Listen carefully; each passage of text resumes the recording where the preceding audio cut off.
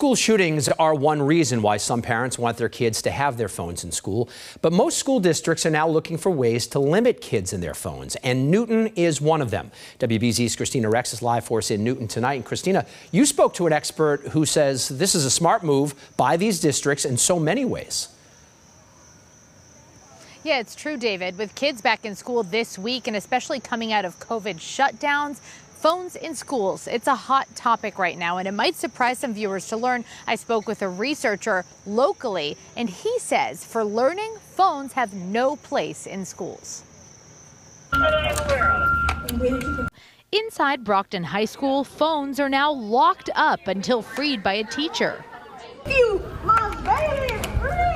The school launched the use of Yonder pouches this week. There you go.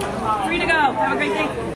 The move to restrict cell phone use is growing this school year. A 2024 survey by the Pew Research Center shows that 72% of high school teachers believe phones are a major distraction in the classroom. I think it's a great idea. I think the cell phones are a distraction. In Newton, kids are expected to keep their phones off and out of sight as part of a new cell phone policy, with the district planning to roll out Yonder pouches for middle schoolers this winter. The superintendent says recent times called for change.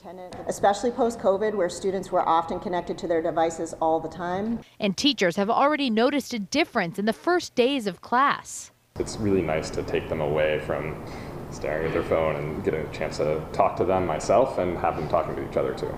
And that is the goal. We lost a lot when friend became a verb. Dr. Michael Rich is a Harvard researcher who specializes in kids and phones. Once they have a phone. Right now, he's in Utah, training a district launching a new phone-free school day. What the research indicates is that for both the didactic learning and the social emotional learning, phones have no business in schools. If mom is in your pocket saying, how'd you do on that quiz? Do I need to talk to the teacher? Or is that kid still picking on you in the playground? You never have to resolve those issues for yourself. Dr. Rich believes the issue and consequences are imminent. We don't have the time for legislators to get this right. Kids are growing up right now, and we need to think about them as parents, as educators, and give them the best care possible right now. And with some of these new cell phone policies, there are exceptions, including for kids who might be ESL students, have learning disabilities, or need apps on their phone for medical reasons.